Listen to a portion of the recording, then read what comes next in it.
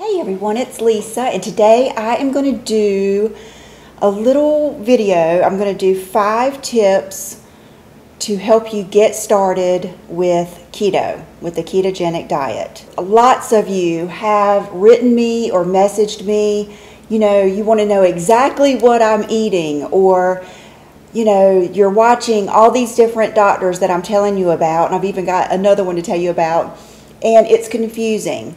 So I've worked on it for a week now, and I had pages and pages, and I have tried to condense it down into 5 main categories. I'm going to start off with what to eat. Okay, let me tell you just a little story. I hate doing this, but I've got to. When I first started doing this, I didn't really set out to do keto. I just felt so bad, and I have talked about that in my other videos. I had such bad IBS, joint pain, swelling, like just swelling in my hands, my legs, my ankles. I just felt terrible. I just felt like something was wrong with me, and no matter what doctor I went to, nothing helped. So when I first started, I kind of knew, like I told you, I knew that when my parents and I would have our parties on Sunday, and we would eat all these carbs and sugars and Danish and, banana bread, pound cake, cream cheese Danish, donuts. We would just do different things, and I would remember, how bad I would feel the next day. I would remember after we went out to eat, and I would eat fried foods like, anything like, let's just say we went out to eat to Longhorn Steakhouse, and I would have so much of that bread, that brown pumpernickel bread with the butter. Oh my gosh. And then we would get Wild West shrimp. I would eat some of those. And then Brooke and I would split some kind of little spicy Mexican rolls, and I would get a sweet potato. When I would get home, I'd have to take a nap. My heart would be pounding. I would feel terrible. I didn't do anything the rest of the day. So that is what I was trying to accomplish. Of course, losing weight, that was like in my head, but I had read so many menopause articles that pretty much told me, basically that's just the way it was. So that wasn't I would say that was 50%. I would give it 50%. So what I did is I knew that when I ate meat, I felt good. And I knew that I was going to feel good. And so I just started off just eating meat. Now, when people say that, I think they just get this crazy caveman idea in their head, like I'm running out biting the heads off of birds or something. It's not that I was eating something I never ate before. It's just, picture your plate with grilled chicken, some potatoes and green beans. I just wasn't eating the potatoes and green beans. You know what I mean? So that's how I started out. I wasn't worried about fat. I wasn't worried about when or anything like that. So that's one of my biggest things I can say is in the beginning, don't worry about those ratios. When you start watching all these keto videos, they're going to start talking about macros. And macros is just another word for what you're eating, like protein, fat, you know what I mean? Don't worry about all that. And that's why I kind of wanted to do this. I'm going to do it not as a doctor, not as an expert. I'm going to do it as your friend who I feel like I've been pretty successful. Just don't worry about all that like in the weeds stuff. So what I ate in the beginning were meats, eggs, including the yolk. I ate cheese. I had those little Baby Bell cheeses that I love. I had those in there. I had they'll tell you not to eat processed meats. I was eating the processed meats because that's something that I knew I felt good on. Was I would get the white American cheese from the deli. I would get Virginia baked ham, smoked turkey, something like that, boar's head, and I would put them together and roll them up. And one thing you'll notice is when you cut out the sugar and the carbs and all that stuff, your taste buds will just come alive, and things that you never thought were good will become so good to you. So I was at the, meat counter or the what am I trying to say, the deli counter, and the lady beside me ordered some type of bologna. I can't remember. Well, I haven't ever had any kind of bologna like that. The last bologna I ever had is when, like, people, I think when I was little, my grandma would make those fried bologna sandwiches where you put little cuts in it. And so I said, is that good? So they offered me a slice, and it was so good. It was so good. I think it was garlic bologna. So I got some of that too. So I started kind of experimenting with some different things like that, just to keep it from getting like boring. Veggies. You eat all the veggies you want, but if you're like me and you have issues with veggies, you can't eat salads, then don't eat the veggies. Just start off healing your tummy, healing your body, getting used to eating the meats. You know, just start off like that. Don't get caught up in all of the rules and everything in the beginning. You need to know what not to eat. And this is a big deal because a lot of things that I am not, or we are not supposed to eat, and that I am not eating now, I didn't really think about it. Because my mom said to me, I think it was Sunday, she was like, well, you never really were eating, you know, a lot of junk food, a lot of sweets. And I said, no, but I was doing it every time we went out to eat. Like, I was never a person that just had a big bag of cookies here or, you know, just ate sweets, candy all the time. But these are the things that I would do that make a difference and you don't think about. Every time we went out to eat, if they had a good dessert, my favorite one is that Fox and Hound. It's that cookie blitz with the ice cream. I would always get a dessert when we went out to eat. Then I would eat the Sunday party with my parents. Even when I was at my strictest times, I would always have a bag of the Dove dark chocolate underneath my sink or underneath my cabinet, and I would get out whatever the serving size is. I think it's 3 or 4. I would have those. And I would think to myself, okay, at lunch, I'm going to have a low-carb lunch. And I would look up like the carbs on the Chick-fil-A chicken tenders, and they weren't that much. So every day, I'm not a person that needs a lot of variety. When I find something I like, I'm more routine. Queen Virgo, I love to eat at the same spot at the same time. I like to eat the same thing. I'm just like that. And so I was eating those Chick-fil-A tenders every day. So it didn't look like I was eating a lot of sweets, but I really was. And I was eating a lot of carbs because I was eating all that breading with all of those bad oils. So first thing you've got to cut out is sugar. All sugars, even the fruits.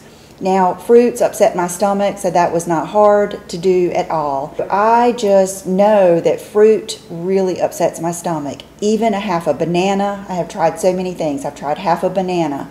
I've tried melon. I've tried blueberries. So right now, and right in the beginning, I am not eating fruit. Grains. This means all grains. It means corn. Okay, that's another thing I would always do. Remember, we would go eat Mexican every Wednesday night and sometimes Friday. Well, in my mind, it's corn. You know, it wasn't that bad. So every time, no matter how I was eating, even if I was eating low carb, I always had the chips.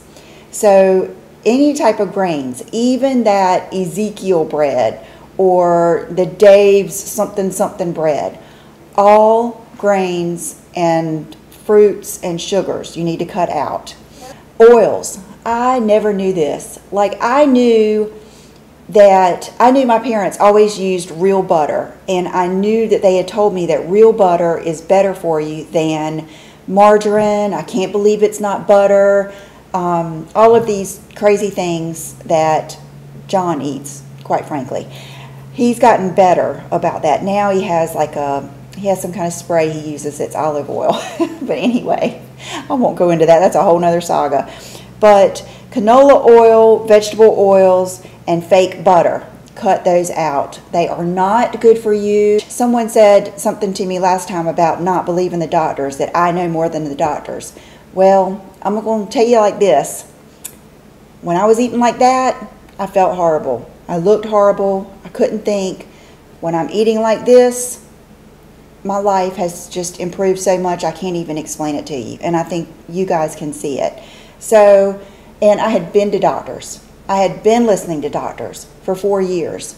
So I'm going to put below a new video that Dr. Berg did where the FDA came out and said they lifted the whole belief of the natural fats, but they haven't announced it. And just, I hate to be cynical, but think about it.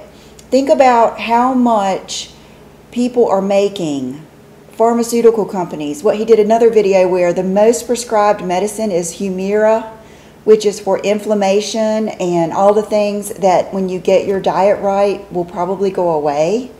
Skin disorders like rosacea, psoriasis.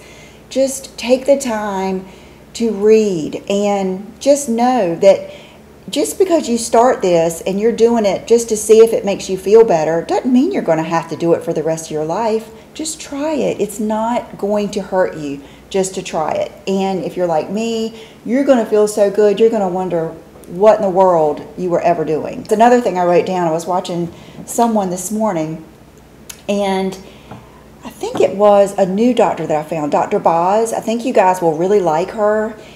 She is totally different. She's a doctor, an internal medicine doctor, and she started out on keto because her mom was suffering with cancer. And she found out all the anti-cancer and healing benefits of keto. She's worked with her mom, she's done herself, and so she's into it that way. I'll let you, watch some of her videos. But she was saying that, I think it was either her or Dr. Lauder. He's another one I want you to look up. But I wrote down 74% success rate on keto after 2 years. I think keto is one of the most sustainable ways of eating you will ever try. Okay, things you should eat: butter, real butter. So if I do an egg, I cook it in butter. I get the, oh gosh, what is it called? It starts with a K-E. It's the butter that is just so yummy. Let me go get it. Hold on. This is it from it's the pure Irish butter, and I don't know why I accidentally got unsalted. I didn't even see that.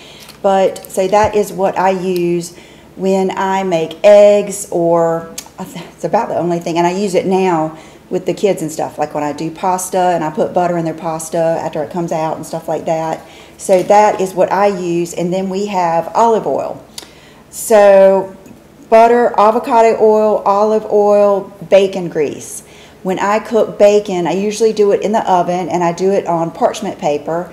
Sometimes we will save some of that bacon grease. It's real easy because you know how it kind of, is the word congeals, or it, how it hardens. Then you can just scoop some out, keep it in some type of container, and even John will use that sometimes to cook his squash and zucchini in. It is the best flavor, and it's great for eggs too. And then another thing not to eat is do not, I'm going to show you some things that I've gotten here that I have not even tried, that John has picked up for me, and I just don't even want them. But do not eat these. Hold on. Okay, you guys, this is so funny. I think he had a box of keto cookies, and I thought he bought them for me, and I just never said anything because I didn't want to hurt his feelings, and they're gone. So I think he bought those for him, which is funny.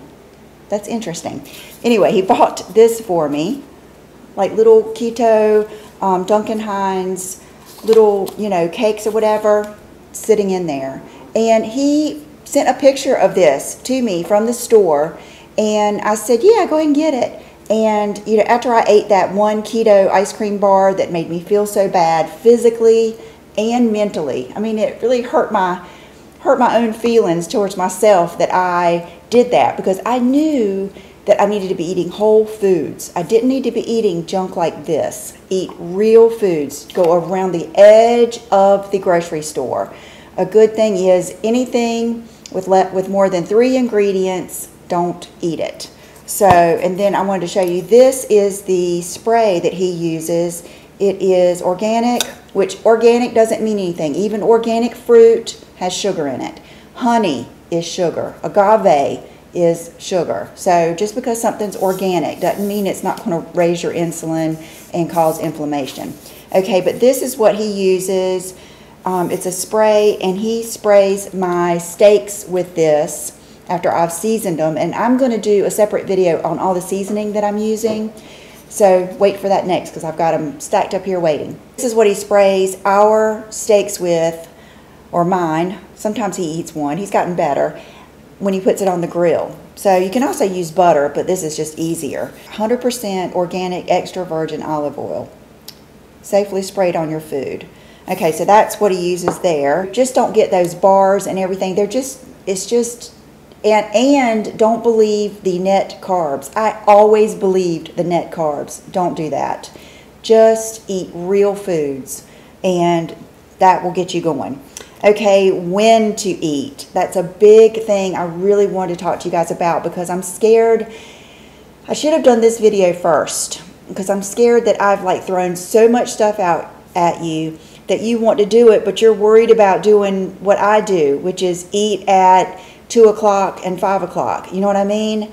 I did not do that in the beginning. In the beginning, do not get bogged down with when to eat. If you wake up in the morning and you're hungry, eat. Just eat what we've talked about.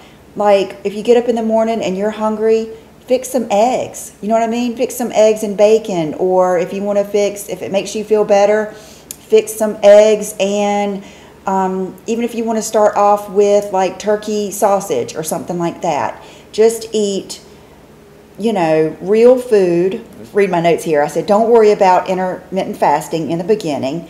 And then I wrote, you're getting your chemistry right. In the beginning, it is going to be a shock to your body, because your body is used to not worrying about your stored fat. It is used to you always giving it so much stuff to make glucose with and running on glucose. So in the beginning, you're just worried about getting your habits.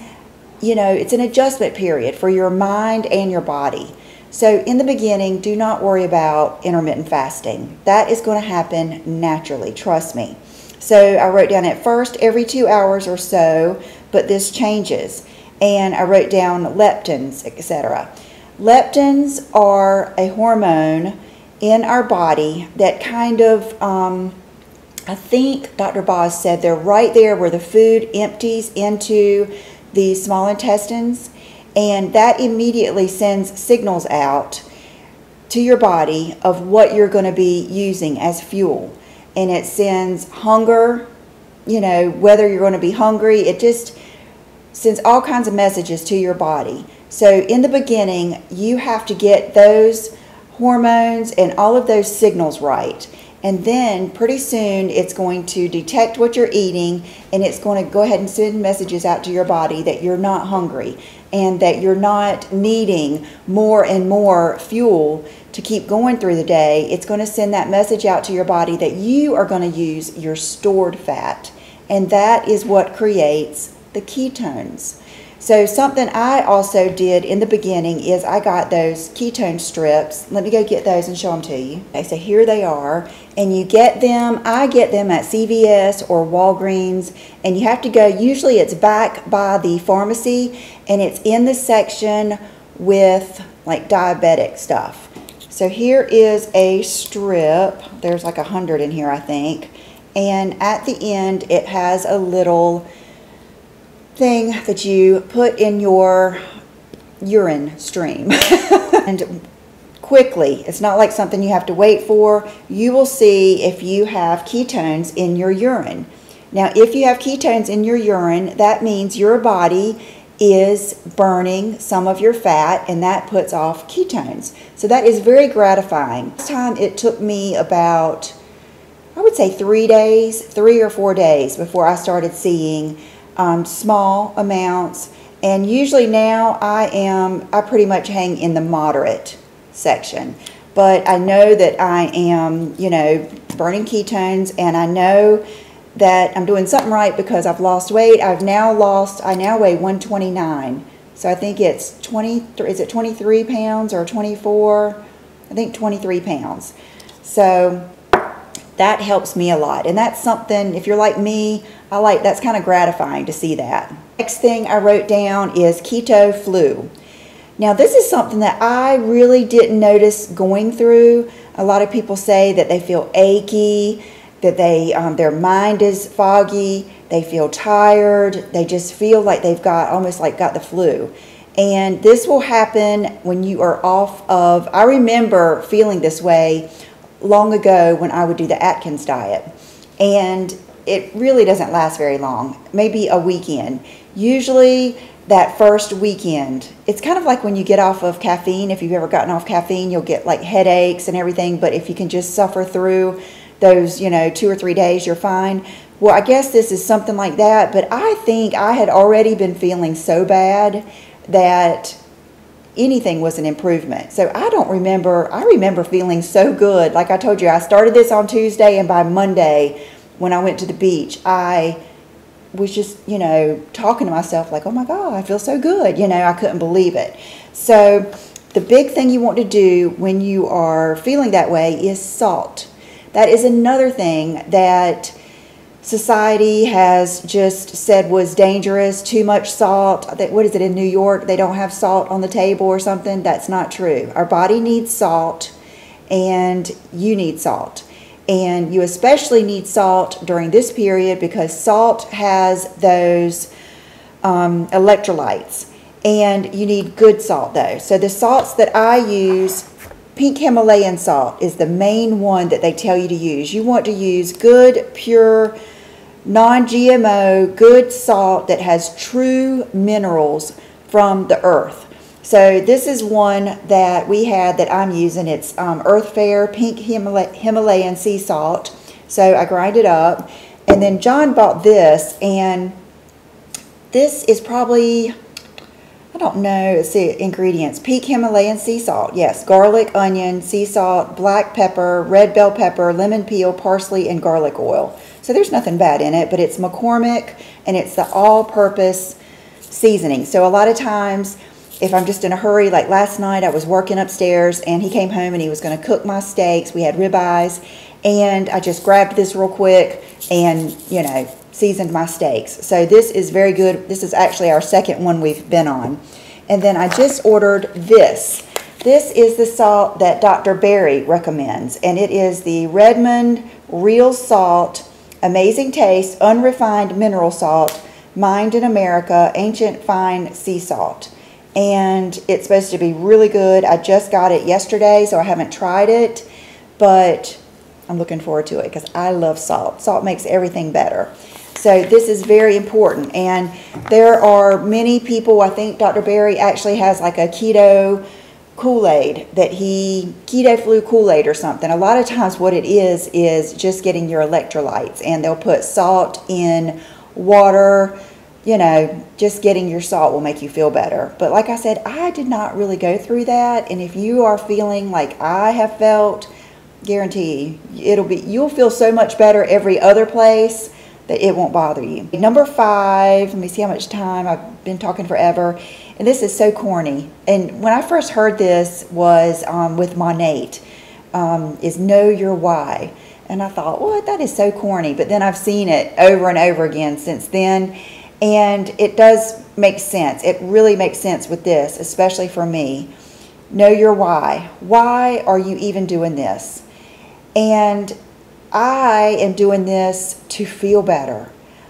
And like I said, maybe 50% of it was the weight, but I hid that weight pretty good. And that bothered me, but what bothered me more was feeling like something was wrong with me, and that's why I was gaining weight. I told the doctor I feel like there's like a ball in my stomach. He would press all around. It's just, I told everybody, I feel like there's something wrong with me. I did have some fibroids, nothing to speak of. He said it was pretty normal.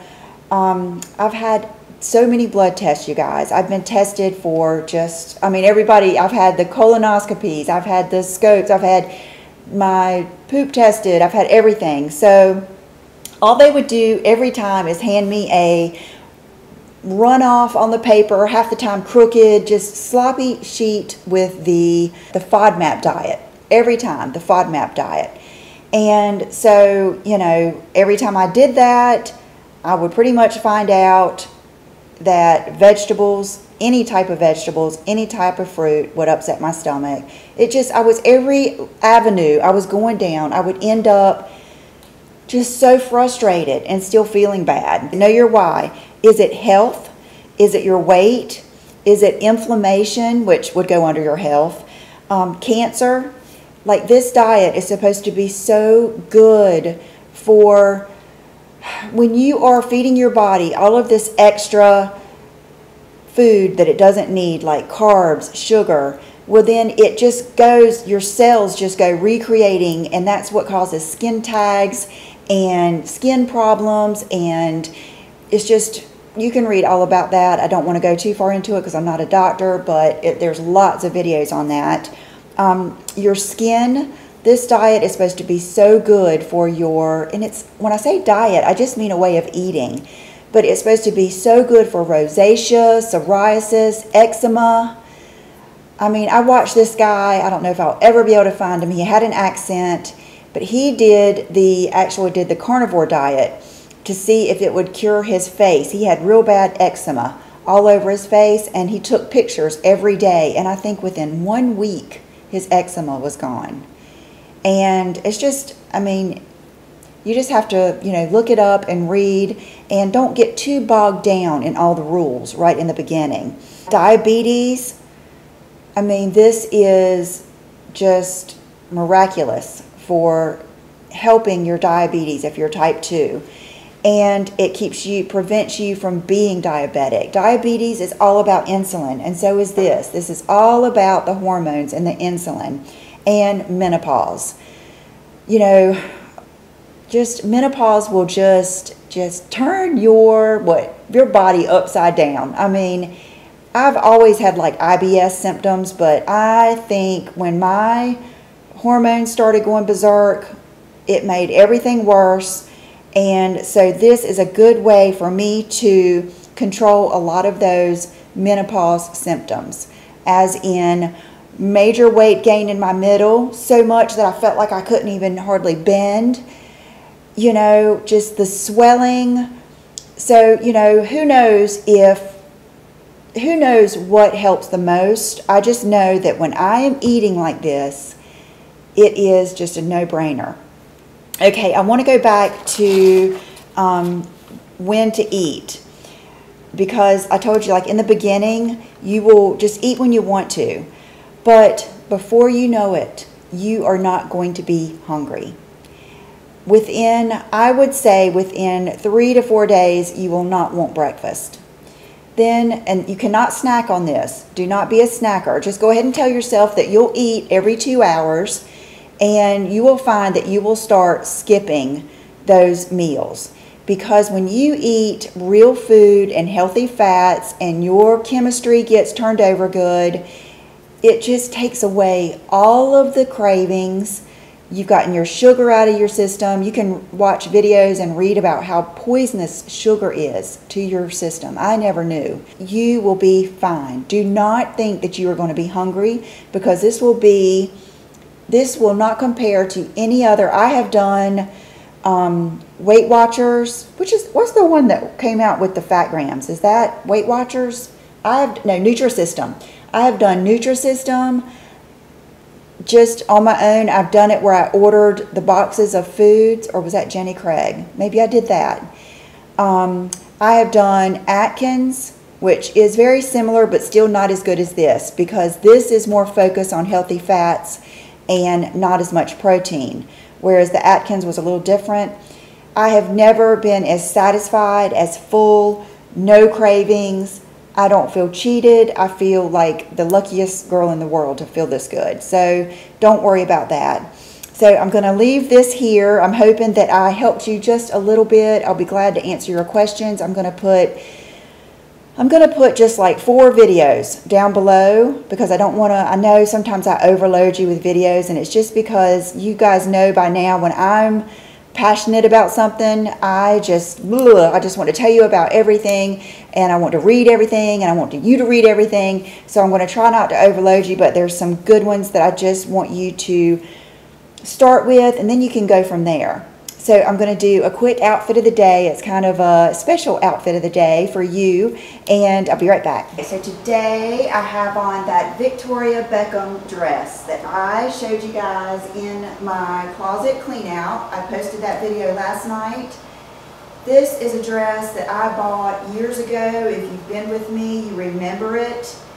And I bought it just because I think I was going to, I can't remember what event I was going to, and I found it on sale, and I really paid a lot for it, a lot more than I ever would. And when I got it, my tummy, it's like I could barely zip it up, and my tummy was just still too big. So now I can wear it. I'm going to spin around so you can see. It has the zipper that goes all the way up, and then you can adjust it, you know, for your walking. It is like a thick, almost, I wouldn't say scuba because it's not that thick, but it is a thicker fabric that is stretchy and sucks you in the whole way. There's no wonder why people love these. It feels so good. It just, I mean, it's so much better than like Spanx or anything like that. And then the shoes I have on are the Stuart Weitzman, the Nouveau, I think what they're, I can't remember, I haven't worn them so long. These are brand new. This is a backup pair that I had bought, and I finally got rid of my old ones, but I thought these would look the best with this dress. This is my new bag. I love it so much. I'm going to just get either a small wallet or a card case. I haven't decided, but I love it. I'm definitely keeping it. Just to keep it simple, I have on my Dean Davison little huggy earrings. I have on the Castle ring in, I can't remember if this is garnet. I can't remember, but I'll put it down below. My normal fingernails, normal necklaces, and I didn't put on anything else, any other, you know, bracelets or anything, because I wanted to kind of keep it simple. And, you know, if you do, like I said, if you do casual hair, just kind of keep it like that. And anything else? I don't think so. So thank you guys so much for being here. Thank you for all of your support. If you haven't already, please subscribe to my channel. That really helps me out so much. YouTube loves it if you subscribe. They love it if you leave a comment. They love it if you do thumbs up. It will get my videos out there more, and it will help me grow, and it will just make me feel good. So thank you so much, and I will see you next time. Bye-bye.